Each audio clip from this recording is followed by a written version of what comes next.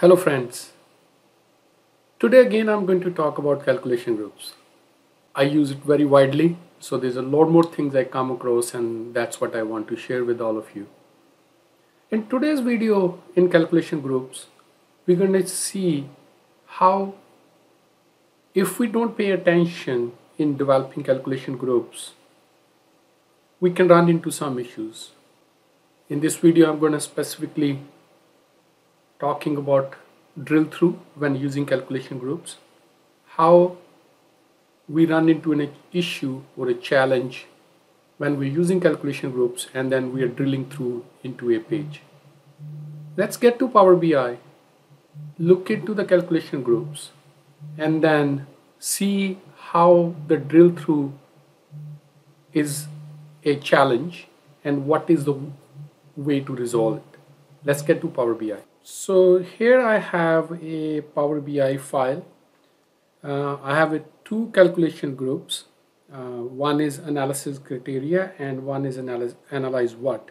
So basically what I have here is, if we look at the data model, sales table has a relationship with calendar on different dates, and what we're doing in analysis criteria is to switching between order date. Do we want to see by order date or due date and ship date? So this is happening through the calculation groups. And also analyze what. Do we want to see order quantity or number of orders or sales amount? So basically now we have only three measures underneath, which allows us to use any of the inactive relationships. There are a blog post on how you make it work, but I can quickly walk through this as well. So if we go through in tabular editor, if we look into our calculation groups, what I have here is analysis by. So I have three calculation items in there: order date, due date and ship date. In order date, I'm just returning the selected measure. So whatever measure we are using in the visual, this function returns that, and it is using the active relationship between the date table and the order table. When we select due date from our calculation item, it uses a selected measure and then use the relationship, which is calendar date and the sales due date, and so forth, so on. So basically we have the relationship active and inactive made in the based on the selection. So that is what this particular option is doing, and choosing between order date and due date and ship date. And when we go to analyze what, do we want to see sales amount or number of orders or order quantity? So that is done by the second calculation group, which is analysis what.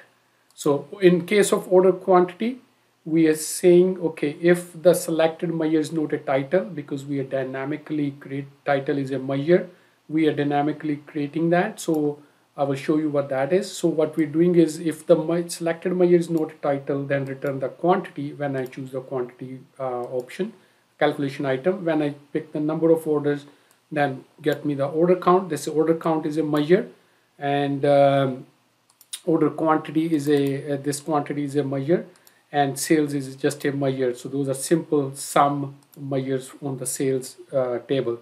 So based on what we select here, if it is not a title measure, then it returns the respective measure. So if now what is happening, if I'm doing number of orders, I'm seeing number of orders, it's sales amount, and whatever date I want to choose.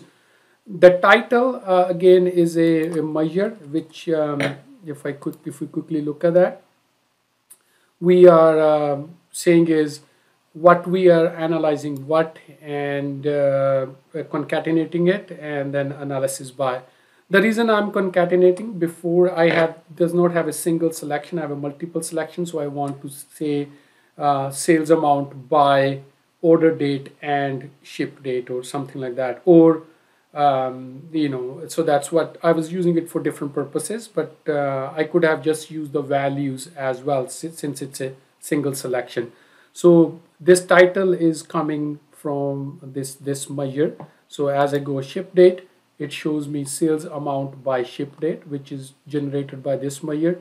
If I'm clicking number of orders, so it is giving me number of orders by ship date. So now this is working as expected. Until now, what we just saw, like I have two calculation groups. One allows me to select which date to use, and other one is allowed me to what measure I want to see in my visual. It all perfectly fine until this point. But the challenge which I wanted to discuss in this video is that when you drill through from this page to, let's say, another page, I want to see the sales or whatever details by customer or by product. That's where the actual challenge is. I will show you what the challenge is, and then we will have a fix on that. So here I have a drill through page with a simple metrics in here, a country, state, and customer on the rows, and then all the measures which I want to see. And then there is on the drill through, I have a month, quarter, and year. And if I go to my overview page where we have this calculation groups and all this visual is set up, so on click of right click of this any bar, I can go details by customer, so which will take me to drill through page. So let's test this and click on this one and go to details by customer. Once we go there, now here is the challenge. As you see, order count, quantity, and sales all showing the same value, even though if you look at in the metrics visual, I have an order count, quantity, and sales measure, but it is repeating the same value for each of the measure. If I quickly go back here again, and if I pick up sales amount and right click, drill through details by customer, and what you see is now the sales amount is repeating in all the measures. So basically, whatever I'm selecting in analyze what is showing me on my drill through pages for drill through page for all the three measures. First, we need to understand why this is happening, why we are seeing same value for all the three measures when we have selected different measures in our metrics visual on value section. To understand this, what we need to look into the drill through section. So if you look at the drill through in the keep all filters, what we have is, of course, month of June 2019 came from our overview page. No quarter drill through, no year. It is drilling through on the month. And look at the analysis by and analysis what. So those slicers are getting passed to this page. So we have the ship date selected. If we look here, we have a ship date selected in our analysis criteria. This value is getting passed. So we are seeing this number based on the ship date. And then also analyze what is sales amount. It is passing us a whatever we have selected here is also getting passed into our drill through page.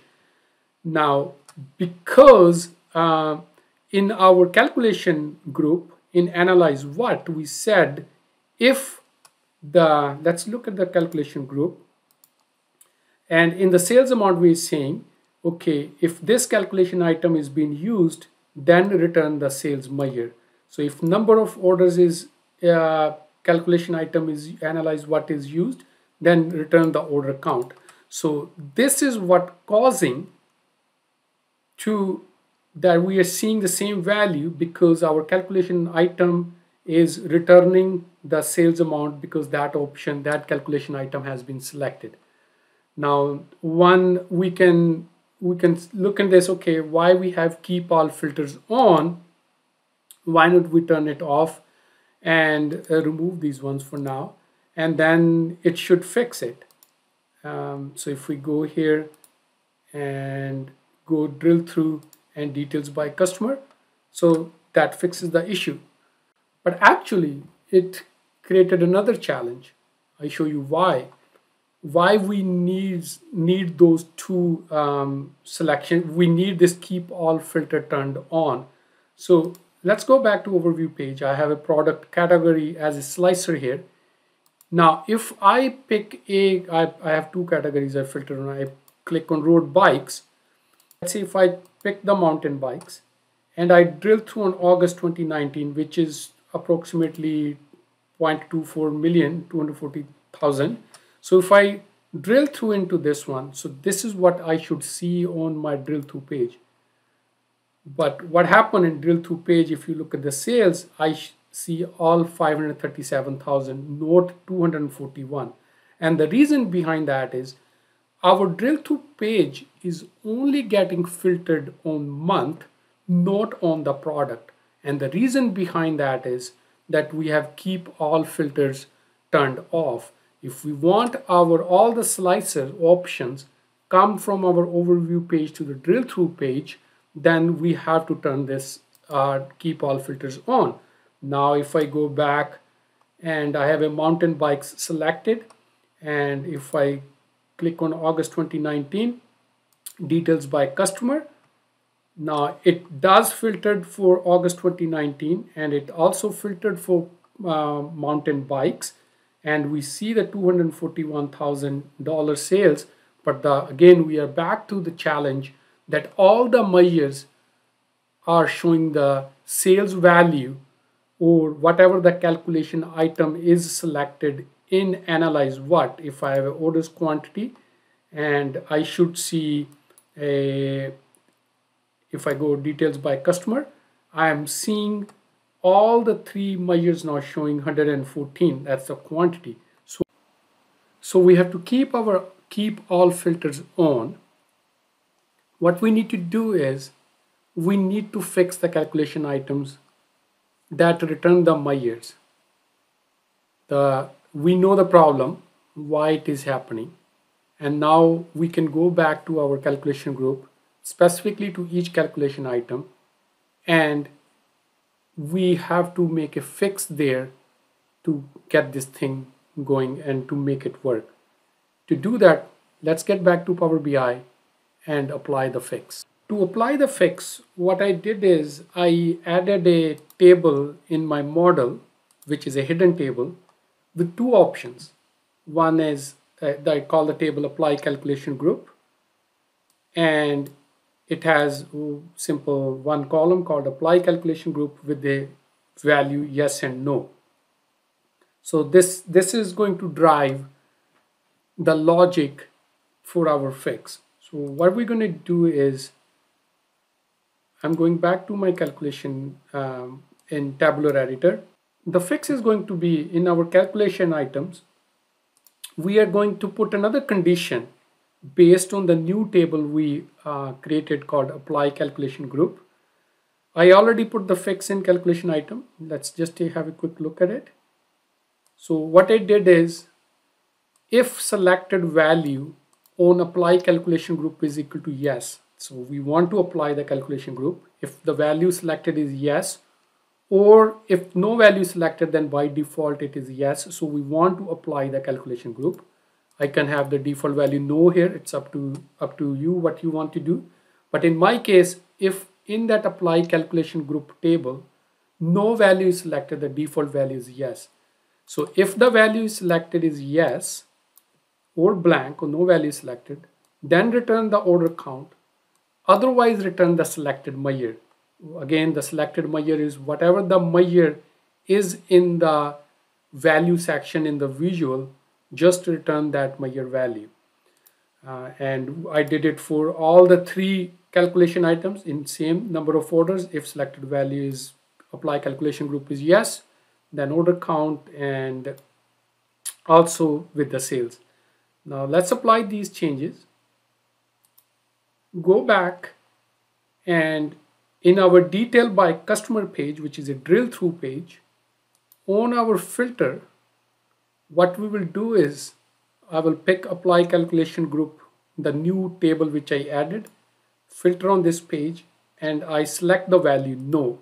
So what does this is telling that when I'm coming to this page, don't apply the calculation group because I put that logic in my calculation item.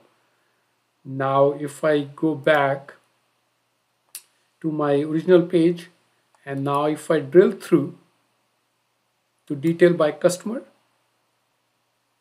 I will see my matrix visual or drill through page is working as expected. I can go back to my overview page. I pick my sales amount, and now this visual is showing me the sales amount by ship date. I drill through into details by customer.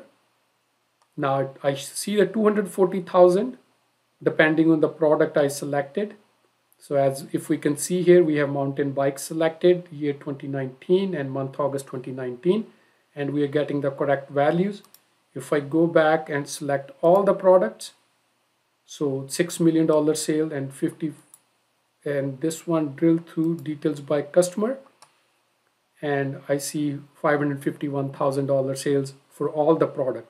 So what we have is we have keep all filters on. So all the filters which are coming, we are using those. But on the calculation group, specifically analyze what we are using apply calculation group table and checking the value, selected value. If it is yes, then only apply the calculation group or the logic of the calculation group. Otherwise, if it is no, then do not apply that logic. As you saw, it was, if you are not paying attention when you are developing calculation groups and calculation items, you can run into these kind of challenges, and this can be really hard to find out what is going on. I hope with this step-by-step showing why we are getting, all the mayors were getting the same value when we were doing the drill through, and what was the fix. The fix was not that complicated, but you have to pay attention when you're developing calculation groups. You can run into these kind of issues. I hope you find this video useful. I still have a couple more videos to do on calculation groups. It's really interesting area, and I enjoy working with calculation groups. Until next video, have a good day. Bye for now.